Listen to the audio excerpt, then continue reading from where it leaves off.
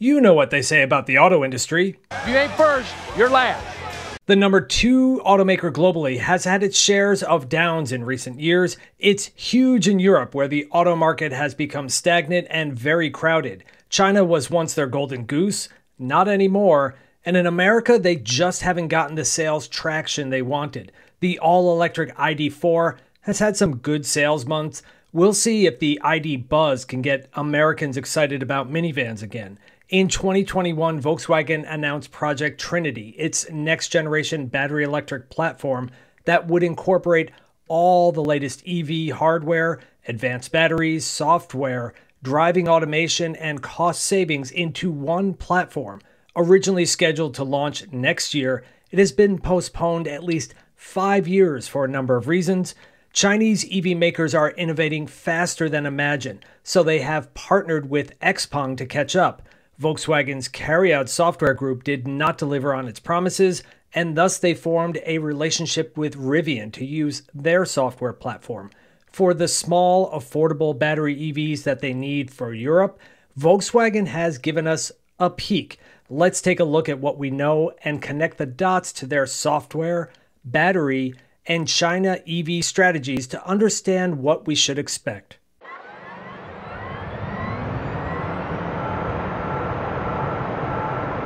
As mentioned, Project Trinity is delayed. You can forget about it for now. The Volkswagen XPeng partnership is on the hook for 2 vehicles. We are told that it will specifically be for the China market, not global vehicles.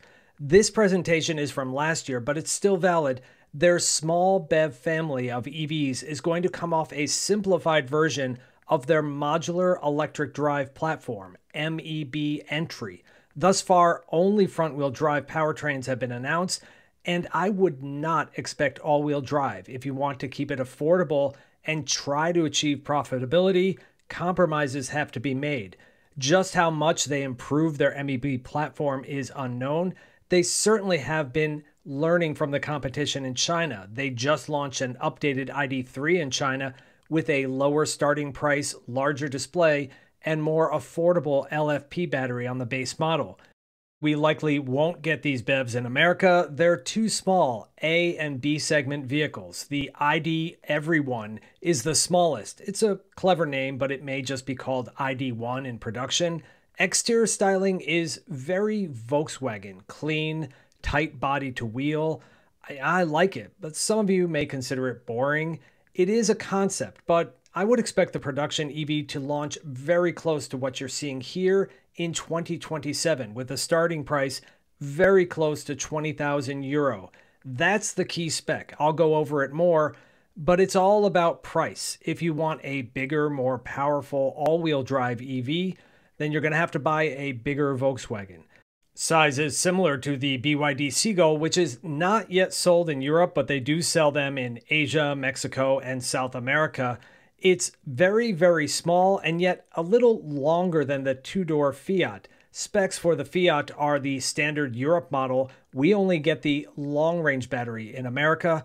It's a city car, not a lot of power, not a high top speed, not a long range, but in Europe and many other parts of the world, it's sufficient for most customers. The inside, like the exterior, is clean and stylish. Much of this concept could reach production. It's functional and affordable with a small driver display and a good size, but not ridiculously huge center display. Lots of hard plastics would save on cost.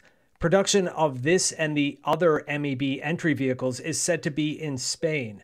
Other vehicles like the Volkswagen ID.2all, which was shown in 2023 as a 5-door hatch, and a sporty all-electric GTI model. Think of this as a modern all-electric VW Polo. Expected in 2026, it's shorter than the Volvo EX30. For 25,000 euro, you get more size, more range, and more power. Faster charging, still only front-wheel drive. We don't know all the details, but expect this sweet-looking GTI model to have even more power, faster acceleration, and classic VW hot hatch looks inside and out. All-wheel drive, in my opinion, is unlikely. A 2all SUV or ID.2 Cross, maybe that's what they call it, would benefit from all-wheel drive, but it's a soft roader, so I assume they can do without it. No indication that they will make MEB into a multi-energy platform to accommodate battery electric, plug-in hybrid, or gas powertrains. If they want to minimize the cost and investment on this existing platform, it would be best to focus on one powertrain and eliminate everything else.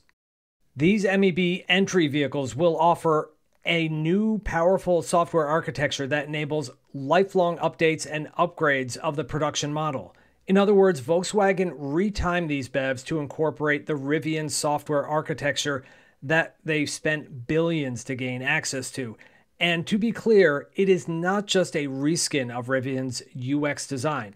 Volkswagen's own designers will determine what it looks like to the driver, but underneath it's a common software architecture and shared electrical architecture that it runs on. This is good. Owners don't care about the nerdy details for how it works. They just want it to look great, operate quickly, and be upgradable over the air. That's the promise that Rivian's joint venture with Volkswagen promises, and I'm excited about the potential. Volkswagen is developing its own unified cell for use across all their brands. Unified because they are currently using a variety of cell formats and chemistries in their current EVs. The new strategy falls under the name PowerCo. They have a plant in Germany taking lead, with a second European plant coming online next year in Spain, same country as the MEB entry models. The PowerCo cells will all be a prismatic format in one of three chemistries: premium nickel manganese cobalt or NMC for their upscale EVs, mainstream batteries that will use a different chemistry than NMC, and lithium iron phosphate or LFP batteries, which would be a great way to reduce costs for these MEB entry models. I'm a little concerned that they'll be able to launch their own batteries smoothly. I hope they do, but this would be a huge confidence boost for Volkswagen if they can pull it off and position them very well for success in the future. IAA Mobility this year is in Germany. Perhaps we'll see the final production version of the ID.2all and get some more specifications. It's doubtful that either of these BEVs will be offered in America. It's also doubtful that they'll be offered in China. The competition there is just so extreme that an entry-level EV like this would probably struggle to compete. I like the looks, but sadly, we probably won't get them here, either as a Volkswagen or as a Skoda. Let me know your thoughts, and yeah, thanks for watching.